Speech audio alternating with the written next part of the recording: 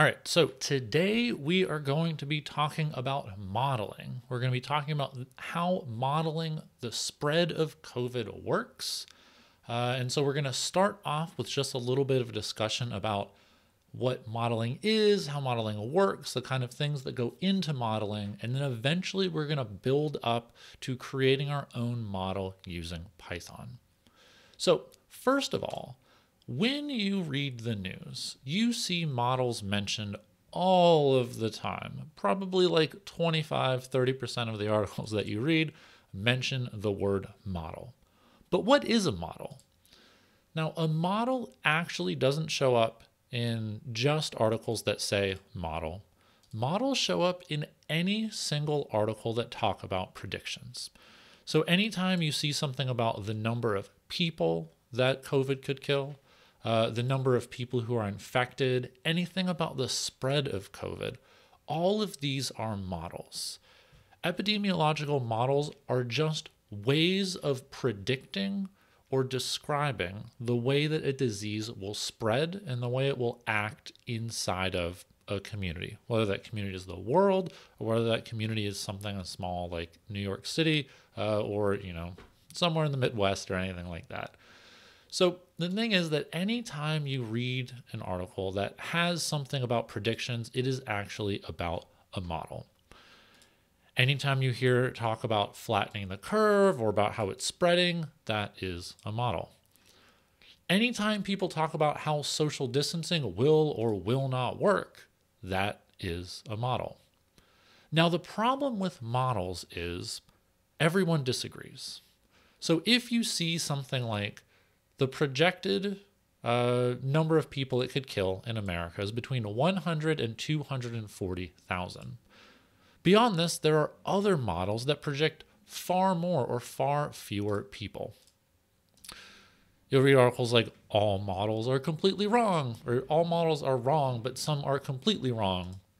And the idea is that everyone just disagrees about how COVID is going to spread and the way that it is going to affect all the people. Even though it's been ravaging the world for a while, we still don't have a good grip on it.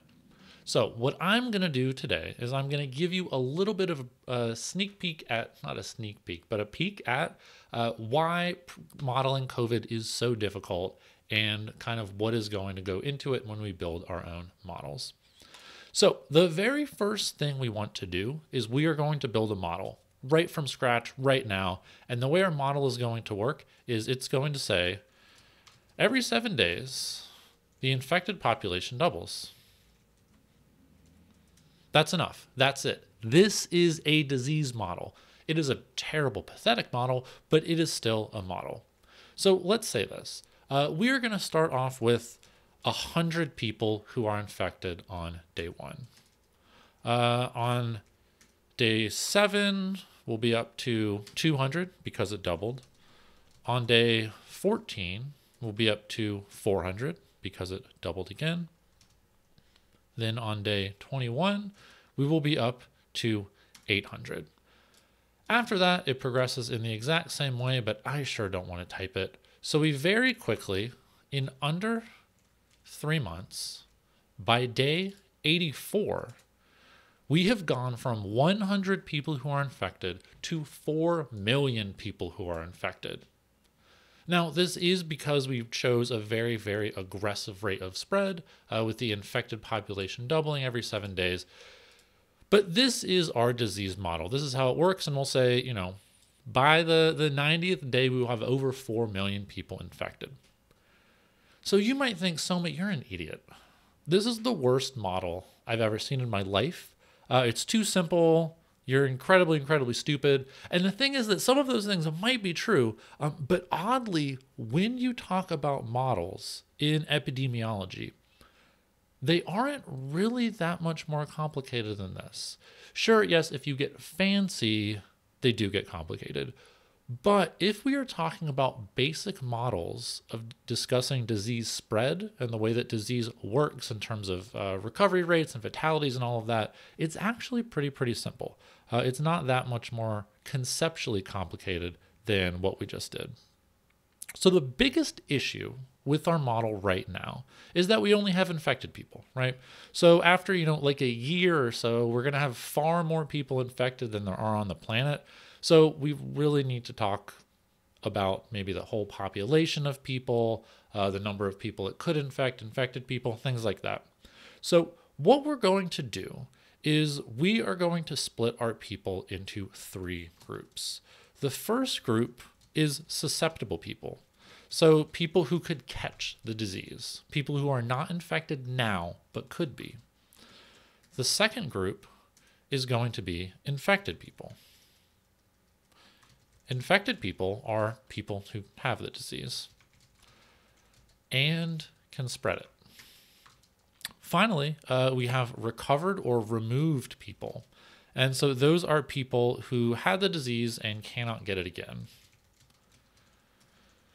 Now, this group includes, it's generally thought of as people who are immune. So think about the flu. If you get the flu, you're not going to get the flu again 2 weeks later because your body has built up an immunity to it. In this case, it will also include dead people. So people who have become immune as well as people who have died, neither of them are able to get the disease again.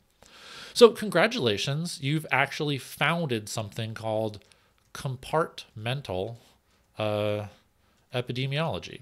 It's the idea that we put people into these compartments. In this case, we only have 3 compartments, and then we just move people around in between them.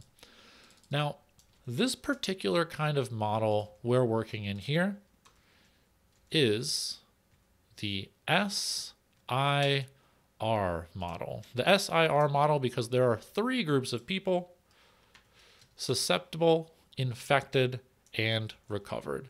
It is probably the most basic version of a epidemiological model that you can create that is compartmental. But hey, we love it. People love it. It's going to be amazing. So this model won't tell us anything until we plug some numbers into it. So let's skip ahead to another video and we'll figure out how to plug numbers into this model.